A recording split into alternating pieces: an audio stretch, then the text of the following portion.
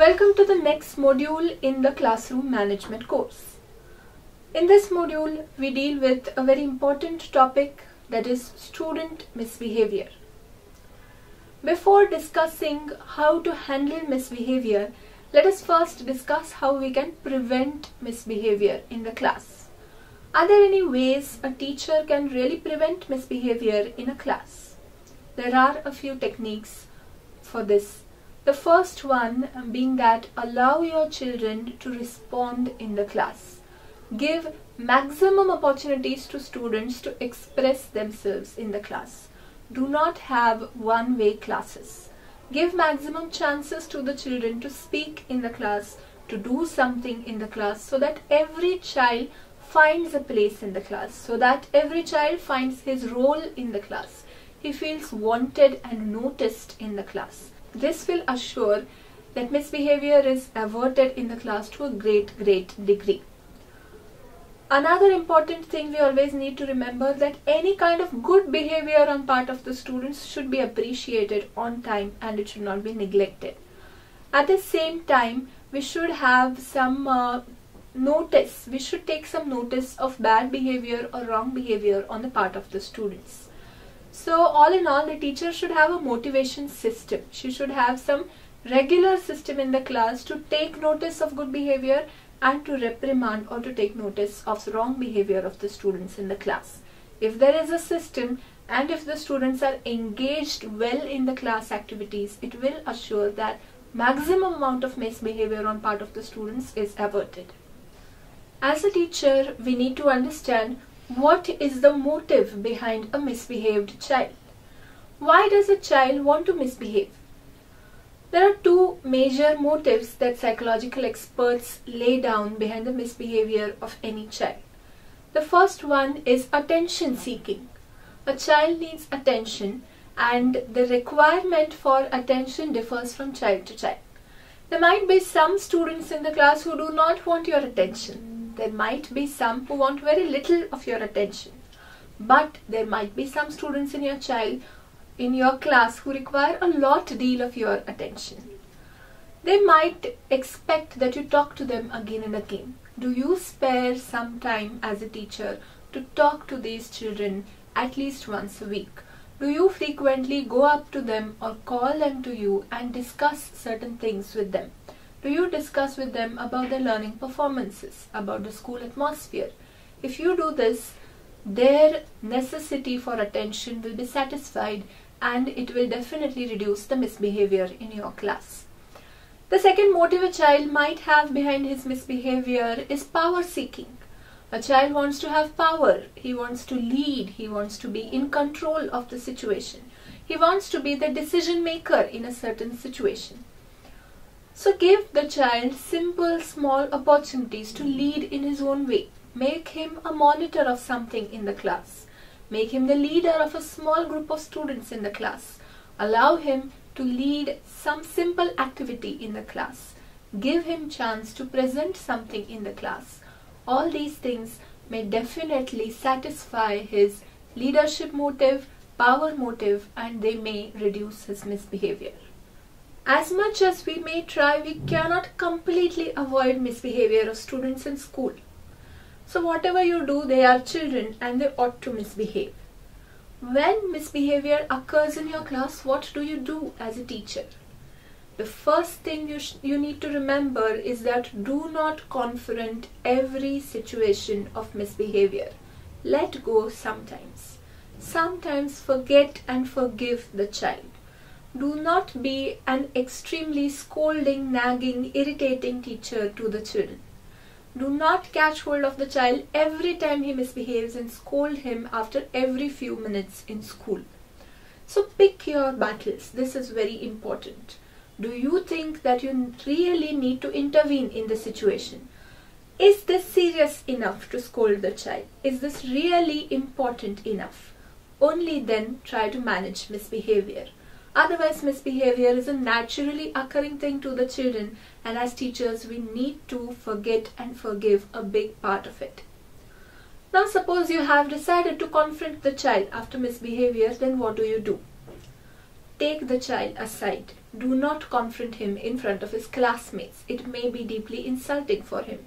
He may not talk openly to you in front of the class.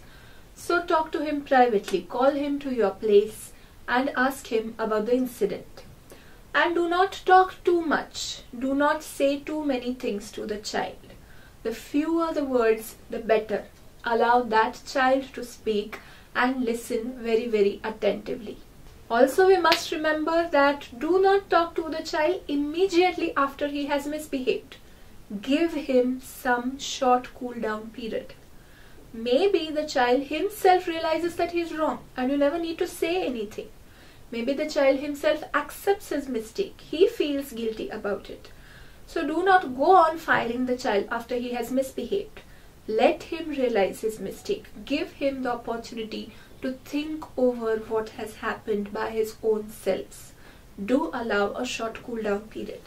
When you're talking to the child about his misbehavior, have complete attention towards him. Block out all the external stimuli. When you're talking to the student, focus yourself completely at him. Do not take any phone calls. Do not talk to anybody else in between. Do not receive any messages in between. The child should feel that you are listening to him with total focus and attention and you're really concerned about what has happened with him. Also, allow the child to speak out his mind. Ask simple questions, but do not speak too much from your side. You should have, as a teacher, a level of maturity to differentiate between the emotional messages that the child is giving and the facts that he is sharing with you. What is he trying to tell you? Is it the reality or is it his perception of reality? Is it a feeling in his mind or is it a fact that he is telling? You should be able to differentiate between the two.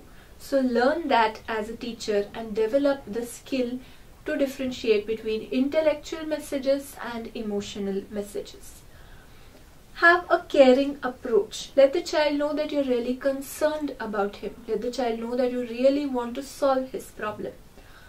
Have a nice eye contact with the child. Do not avoid eye contact.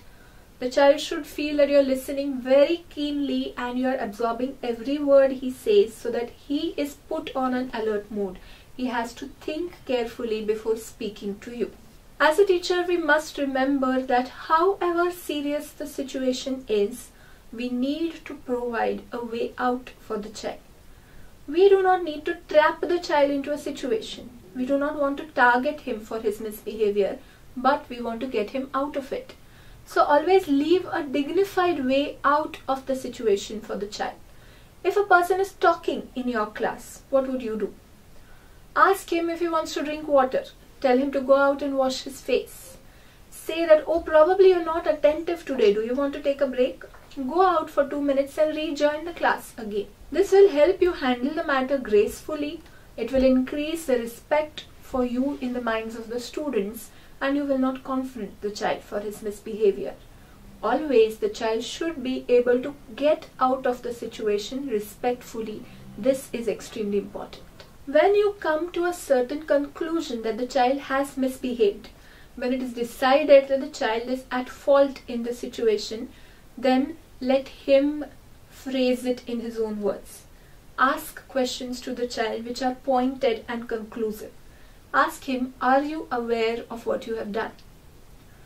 Do you feel that you were right or do you feel that you were wrong here? Are you aware of the consequences of your behavior? Do you remember the rules of the school? What does the rule of the school regarding this state? Let the child utter that he has misbehaved. Let him say by himself that he is guilty. Let him say by himself that he has not followed the school rule in this regard. This will make him feel responsible for his misbehavior. You do not hurry to label him, but let the acceptance of the fault come on part of the child. You just need to drive him towards it. Your role should not be labeling the child as wrong, but your role should be leading him to understand that he is wrong. This will help him improve his behavior in future. As we handle student misbehavior, we need to remember some things which we should not do as teachers. Number one, we should never look down upon the children physically. You should never go stand to a child who is sitting down and look down at him. This is extremely insulting. Make the child stand up. Have an equal eye-level communication with the child. That will make him feel more responsible for his behavior. The second thing is that we should not ridicule a child in front of his classmates. It will leave a permanent bad impression on his mind, and you will create a very bad picture of yourselves as a teacher. So do not shame the child. Do not ridicule or make people laugh at him in a group. As far as possible, handle the situation individually. Talk to the child one-to-one. The third thing we need to remember is have a non-threatening body posture. We have seen many teachers who say that I will teach a good lesson to you. I will see to it that you do not repeat this again. Or be ready to face the consequences if you do this once again. Do not threaten the children. Put them into the responsible position. Put the onus of the situation upon them. Say that you will decide what to do and you will face the consequences. Do not threaten the children. Do not have a threatening body posture as well. We are not here to scare the children, but we are here to make them strong and build their confidence. The next thing we need to remember while scolding the children is do not disrupt your learning activity as far as possible. If some students in your class misbehave, do not stop the whole class for it. Make them go out of the class, talk to them separately for a minute or two, but continue the teaching in your class. Continue the learning activity which is going on in your class. Is it something really so important that you need to stop the learning in your class? Take the call, think about it, and then only disrupt the learning in the class.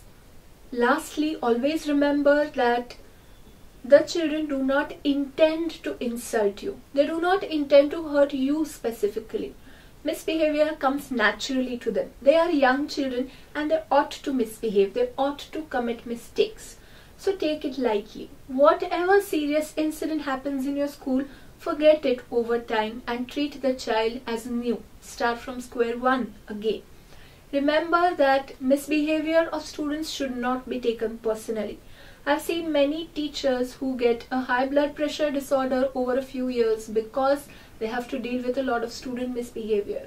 Do not take misbehavior personally. Do not take it too much to heart. Understand that such incidents will keep happening because you're dealing with young children, and accept them in a positive manner. Try to direct them towards the positive upbringing of the children. Thank you.